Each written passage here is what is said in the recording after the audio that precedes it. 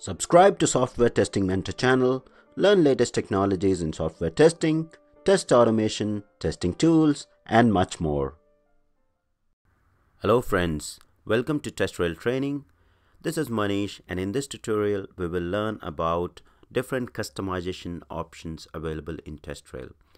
So as a TestRail administrator, you have flexibility to customize a lot of things. So for example, templates, etc., to match or suit the needs of your projects. So to get started, go to the administration tab at the top and click on customizations.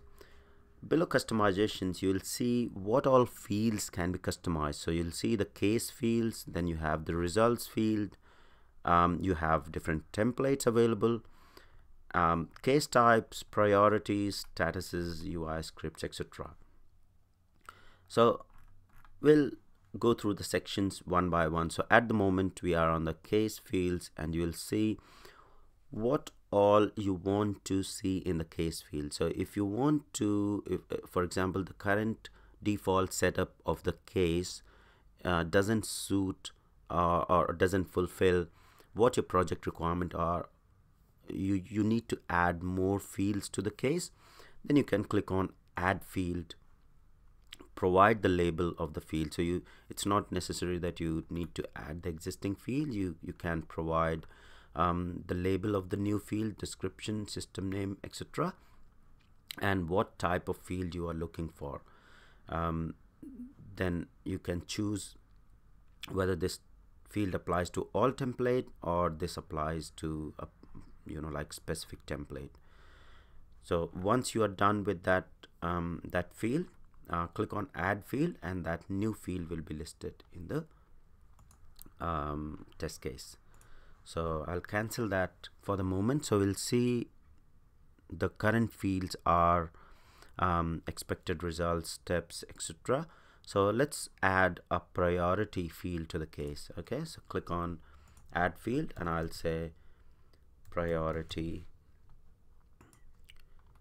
name as a label as a priority, and this is unique to the in the database. So you need to provide like all lowercase. So I'll say priority, and then what type of field you're looking for. So priority, I'll define it as a drop down, and I'll define different levels of priority, so you can like have a sort of the values in the drop down. So select that drop down, and this field applies to all template, and click on add field. So now you'll see the priority field is being added as a drop down in the case field. Now the values in the field needs to be added later.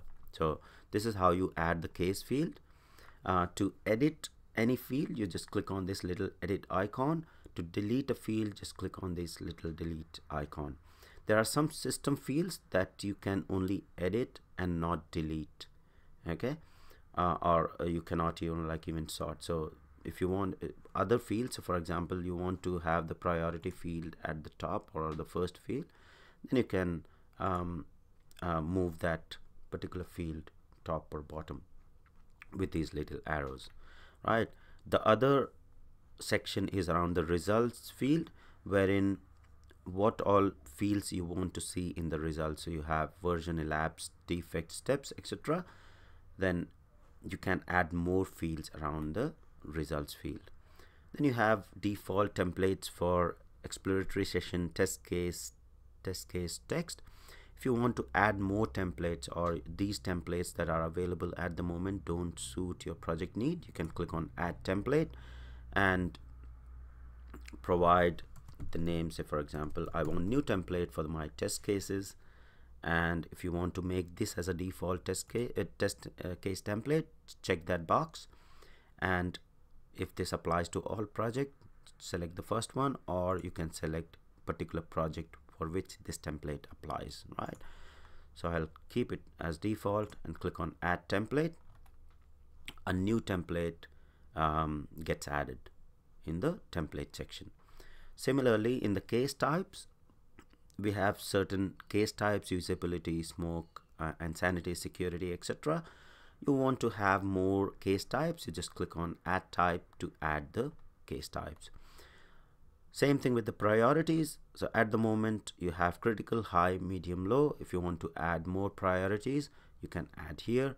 In the statuses, same thing: pass, block, untested, failed, etc. You can have custom statuses which are available. You can edit these to have more statuses in the TestRail instance.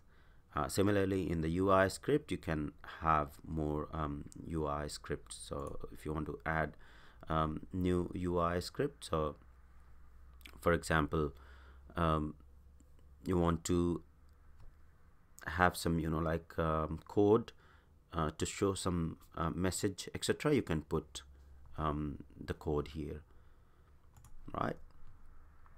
So this is pretty much all about the customizations of the case fields, results fields, case type, template, etc. in TestRail. Hope you like the tutorial. Please share with your friends and subscribe to the channel to get more tutorials like this. Thank you.